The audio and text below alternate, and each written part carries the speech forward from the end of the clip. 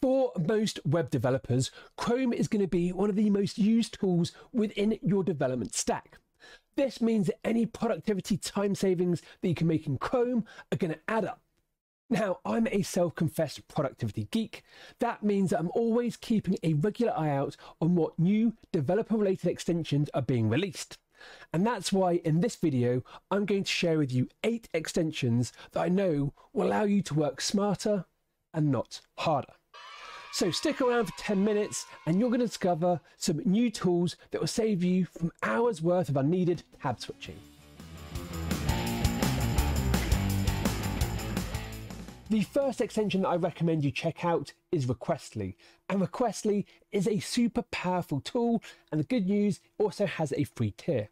So Requestly will basically add a proxying debugging tool inside of Chrome for you. This means that when your pages are loading, you can intercept those requests and do different things with them. So instead of me just waffling on and telling you why you should use Requestly, instead I'm going to show you. Okay, so picture this. I want to create an API that returns Chuck Norris related jokes because, I mean, who doesn't like Chuck Norris? So I'm building the accompanying website. And you can see that I'm on chucknorris.io now. Now I've got this endpoint joke/random, and you can see that whenever I click on this get me a new one, I'm going to demo what the API looks like. And you can see in my network request tab here that every single time I click on this, it's making an XHR fetch request to get a new joke. Now this is all great. However, what happens if I hadn't built the API yet and I wanted to create the website first? What would I do? So we can fix these types of issues with Requestly. Now, after you've installed it, you'll see this little icon in your toolbox. Clicking on it, and you can open the Requestly dashboard. Now, from here, we can define a bunch of stuff, but one thing we can do is create rules. And these rules will allow you to modify any single network request made by that page, either incoming or outgoing.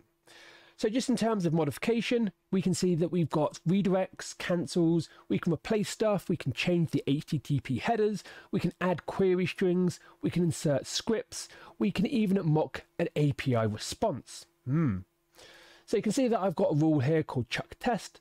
If I turn this on now and we look at the rule, you can see that I'm intercepting REST API requests, which is that XHR request. I can also pick from GraphQL or just normal HTTP if I'm using the desktop version. I've added in my API endpoint, and then in the response body, you can see that I'm mocking the data that I want to be returned to the client.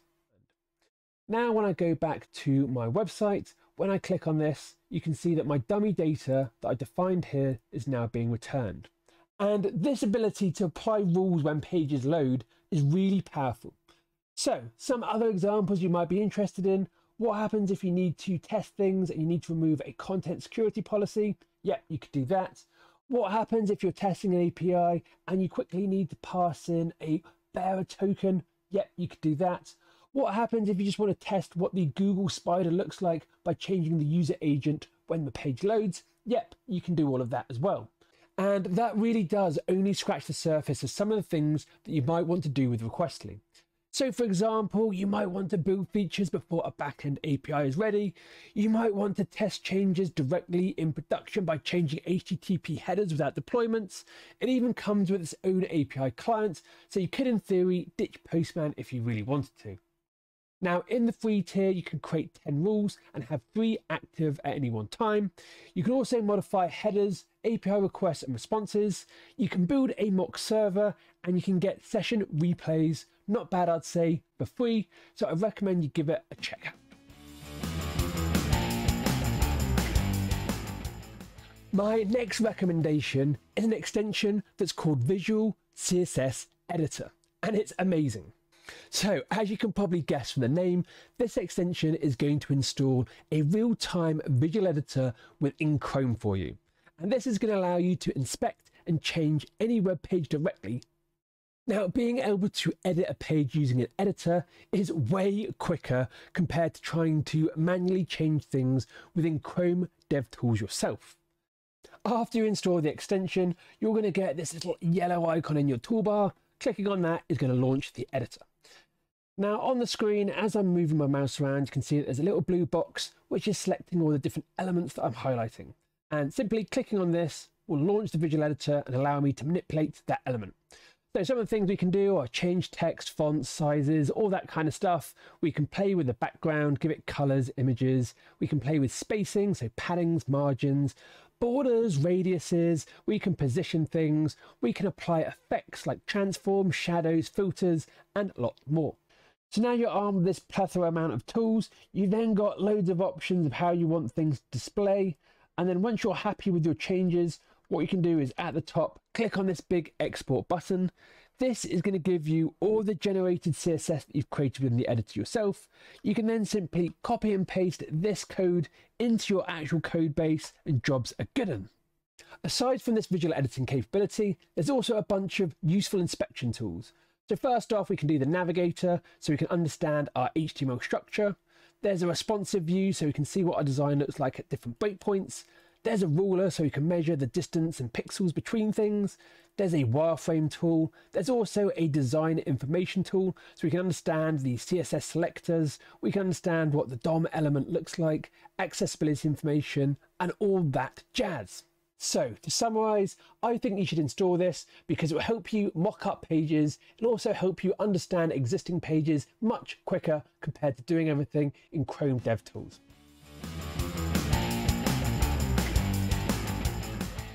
The next extension is a technology profiler, and I find this really useful for either debugging and understanding what tech's running on your website, or if you see something on another website that you're interested in, figuring out what it's built with. Now, WAP Analyzer is one of many different technology profilers. I've also reviewed built with and what runs. However, personally, I find WAP Analyzer gives you the best choices and it's got the best UI. So that was definitely a bit of a bold claim. Let's back it up now. So after installing WAP Analyzer, you're going to get this purple icon and clicking on it is going to generate this report. Now it's probably worth pointing out that WAP Analyzer is free. There is a paid for tier. However, I think you'll get away with the free tier. Now the report is going to tell you all about the technologies installed on that website. So we've got all the external stuff. So you can see here, we've got the analytics, my heat mapping software. It's got marketing automation in it. You can see that it's also got my JavaScript libraries, so Modernizer, Carousel. You can see what programming language I use to build the website, .NET. You can also see MISC information, like it's got an RSS feed, it's got open graph tags, it's got HTTP3 support. You can see that I'm using a CDN. So the next time you need a technology profiler, install this, you won't be disappointed. The next extension is called Session Buddy. Now, if you're anything like me, you'll probably be working on multiple different projects at the same time. Now, when you're working on a project, you'll likely need to have, web pages open, your debugging server, whatever it might be. And each project is going to have different URLs. Now, this is where Session Buddy comes in because it will save the state of your tabs. Saving session with Session Buddy, super simple. Again, you get an icon in the toolbox, unsurprisingly. So click on this, you can see we get the UI, and then basically you can click on the windows which are open, click on save, and you can say, save session 1. Now, in the left-hand side here, it will automatically back up your sessions for you. Then you can have any of your saved sessions underneath it. So you can see I've got my different projects here. And then restoring a session, all you need to do is click on it, click on the window and say open tabs, and off you go. Everything's loaded again. It's that simple. This is my development environment. This is my production environment. Can you spot the difference? Over the years, I've wasted so much time when building things, doing work on the wrong environment. And this is where the next extension comes in, and it's called Environment Marker. Sounds really simple, but what happens is once you install it, you get this marker. I can come in here and I can say that this is my dev site. I can give it a red color or green color actually, add it on, boom. Now I'm going to go to production. I'm going to call this production. I'm going to have it red. I'm going to call it prod, save, off we go. Now we've got the prod flag. And then now when I'm working on these environments, I've got a quick and easy way to see which site I'm working on so I don't get confused. It's as simple as that. However, it will save you a bunch of time. The next extension is a performance-related extension, and it's called Web Vitals. And this is going to give you a quick report over the performance of any web page. So after you install the plugin, it's basically going to perform a Web Vital check every single time you load a page. This is the reason why I've got a green tick right here, because my website is performant. Now let's go on to another website. You can see that this website is less performant because there's a red triangle, and you should get some diagnosis information. So the LCP is 3 seconds. Now, just in terms of the report itself, you're going to get a bunch of useful Web Vital metrics. So LCP, CLS, FCP, loads of acronyms. Basically, when it comes to performance tweaking, you have everything you need here to improve your Web Vitals.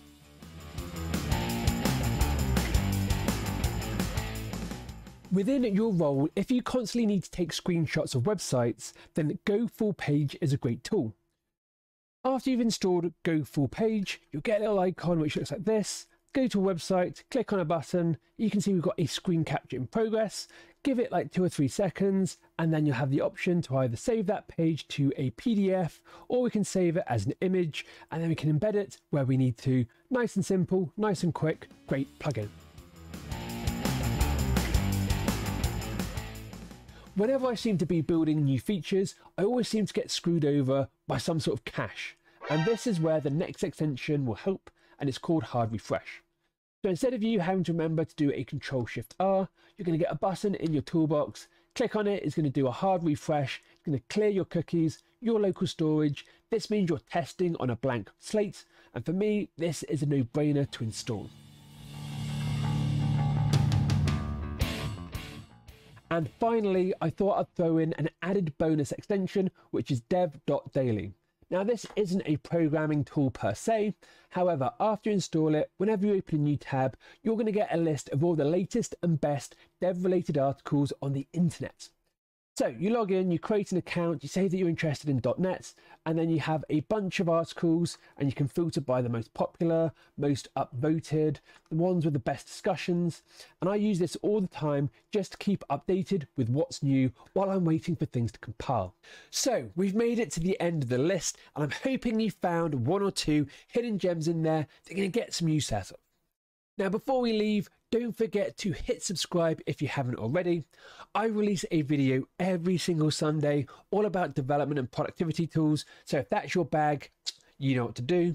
Also, click on the like, help a brother out. Now, if you do want to learn more about some new Chrome extensions, I've also recorded another video about the best productivity tools in Chrome. The link to that is on screen right now. So click on that.